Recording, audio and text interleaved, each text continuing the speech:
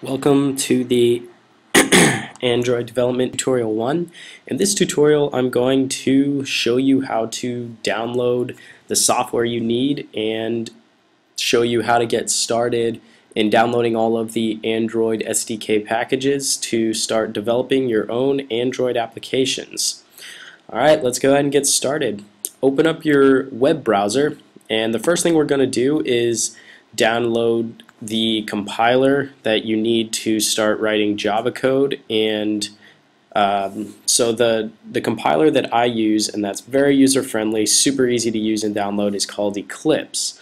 So go ahead and go to eclipse.org, and I'll, in the comments section or in the description of the YouTube video, I'll have all of these links up that I'm talking about. So go to eclipse.org and then go to download Eclipse, and I download the Eclipse IDE for Java developers here. And depending on what type of machine you have, if you have Windows 7, I think Windows 64-bit works just fine.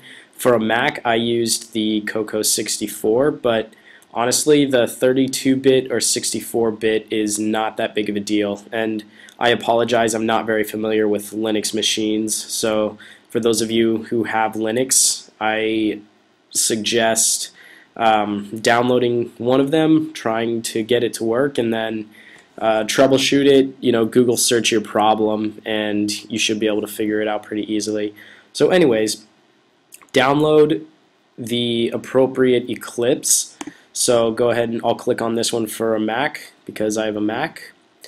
Go ahead and download it, and once you install it, you should end up with Eclipse here, and it's pretty easy to install. It only takes a few minutes. Make sure if you have a Windows machine that you extract the zip files into a folder that's easy to find.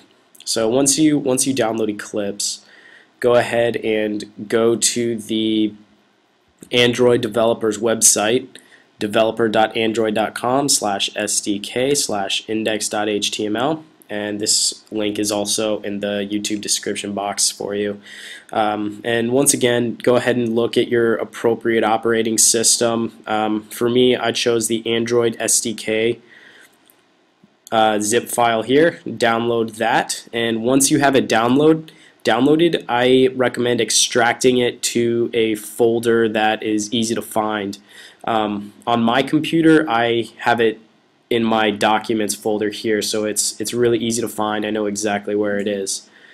Alright, so after you get that downloaded, then what you need to do is go to we'll start setting up Eclipse to work with the Android. So go ahead and open up Eclipse.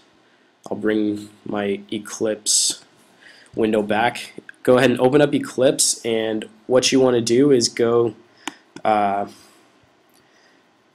I'm sorry you can't see it here, but click on Help at the top menu bar, and then this little menu will drop down. Go to Install New Software, and then click Add. In the name here, write in ADT Plugin, and this location is going to be, hold on one second, I'm going to move this out of the way. This location is going to be this link right here. So go ahead, copy and paste that into the location, and as you can see, I have an error. It says duplicate location. If that happens, go ahead and delete the S and just make it HTTP instead of HTTPS. That should work. I have a feeling that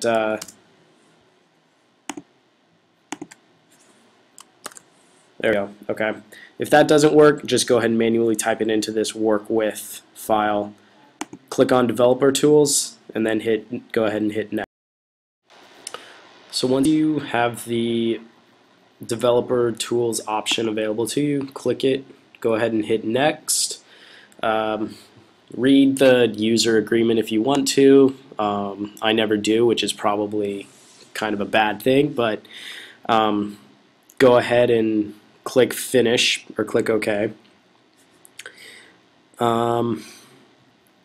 Once you get it installed, restart Eclipse. Since I already have all of this installed, I'll just go ahead and exit out of this and show you what to do next. So now what we have is we have Eclipse installed, which is called a compiler. We have the Android ADT plugin installed, and now what we need to do is find the SDK package that we downloaded earlier. So if you have a Mac, then click on the Windows Eclipse icon here, go to Preferences, and then select Android.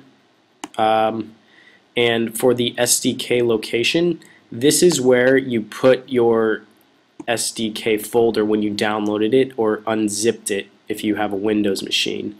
So what you need to do is click Browse, and then mine, like I said, I put mine in the Documents folder. So go ahead and find your folder, click Open, and then once you click Open, you should have the list of SDK targets, etc., etc. So go ahead and click Apply, and then choose OK. And I think that's pretty much it.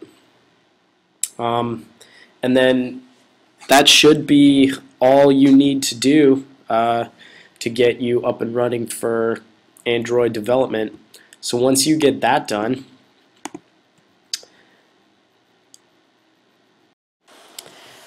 well, you should be good to go and ready to develop your own applications once you have all of your packages installed. I guess that's pretty much it. One thing that I'll leave you with is to get your emulator set up, go ahead and click on this little Android icon here. Click on Virtual Devices, and I created a few emulators to work with to test my application. So I would go ahead and create your own, and I will probably go over this in tutorial 2. Select a name, select a target. Typically I go for the pretty low one so that it's compatible with a bunch of different phones. Yeah, that's pretty much it.